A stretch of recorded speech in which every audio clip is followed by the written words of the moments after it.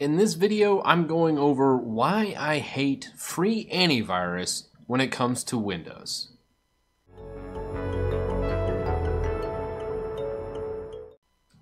So I've made a couple antivirus videos now, and I want to just kind of get some stuff out of the way because I've read the comments and some things I am just not telling you in its entirety, so I'm going to do my best to wrap up all those things that people wonder about antivirus in Windows.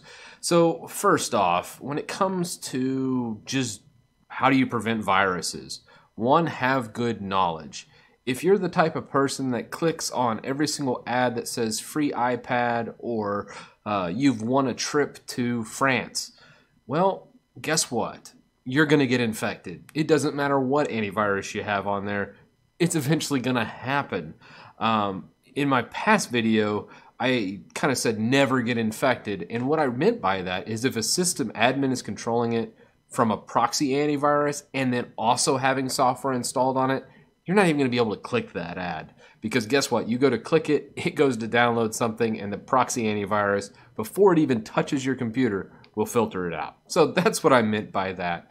And so general knowledge is very important. And then secondly, a lot of people, if you're using Windows, sometimes you can get infected. There's backdoors that exist, other things that have come to light when it comes to Windows. And if you're not patched and up to date, you're probably going to get infected even with an antivirus. It's just one of those things. So make sure you're staying up to date on your security updates. Now, that does not mean feature updates. Many videos I've done says 1809 and 1903, the last two feature updates from Windows 10, dumpster fires, and I stand by that statement, and I am still not upgrading any business computers from 1803 until Microsoft gets their act together. So I just want to preface this video and get those out of the way before we jump into the content.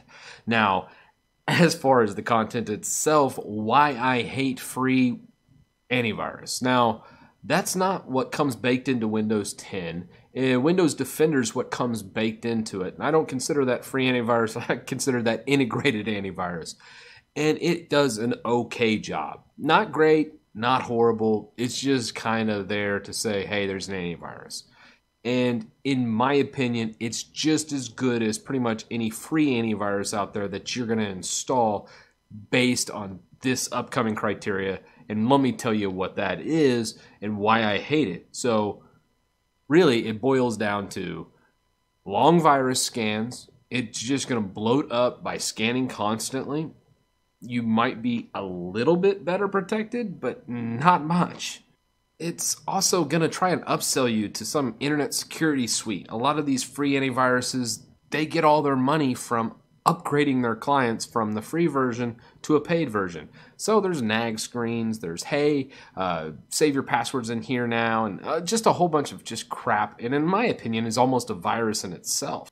You have browser add-ons that they like to tack into either Chrome or Edge, and these slow your computer down. You have password managers that are really, really bad because they basically lock you into their software, meaning you have to use the Internet Security Suite forever if you use it as a password manager. Obviously, I highly recommend third-party tools like LastPass or KeyPass, or you take your pick, but a password manager should be just that, a password manager, not a password manager and an antivirus. You shouldn't do bundled software like that. You also have hungry monitoring programs with a lot of these free antiviruses where it's constantly running and monitoring in the background. And why that may sound like a good idea, a lot of times it's reporting back home saying, hey, this is what's going on with this computer. Or two, it's constantly downloading or scanning your PC, which again slows you down. These are all bad things. I don't really like the really process-hungry antivirus, which most of these free ones are, if not all of them. And then before we move on to the next topic, multiple antivirus programs. Horrible, don't do it. If you're running Avast, AVG, whatever it might be, whatever freeware antivirus you download from the net, and then you think, oh, you know what? I'm just going to go ahead and install McAfee on top of that. Or maybe Norton. Or maybe Norton and McAfee come bundled with your system and you just don't take the time to uninstall them, and then you just slap Avast and AVG on top of that. Can't tell you how many times I've seen this. It makes me rage each time. It's like your computer would be better off with a virus at this point, because multiple antivirus programs are just bad on so many levels. Don't ever do that, because you're just killing yourself. You're making your computer run like crap. Now, as far as paid ones, I've kind of talked about that. My personal preference was WebRoot Secure Anywhere, and I got a little flack from that. Check out this comment from Brytech. He's another YouTuber that has like 300-something subs, and he's like, hey, there's low detection rates compared to other antivirus. And that's not wrong. I mean, it is a little lower. I think the article he linked was a little cherry-picked, but it is not the absolute highest rate of detection out there. But it is extremely good. And why I choose it is because of its low profile. I don't even know it's running. I have to check my task tray just to see if the little icon's there. And when I install it across a small business per se, most people don't even know I've deployed it. And they don't even know it's there until they go to download something, and then it blocks them because it's a virus. So I've had that happen more times than I can count. In the past 3 years, I've probably gotten somewhere around 30 to 40 alerts of a person downloading a virus from the web. And usually they contact me via email and say, hey, Titus, I got a virus. And I'm like, no, you didn't. I actually saw it pop up on my screen. As you downloaded it, it deleted it before you got a chance to run.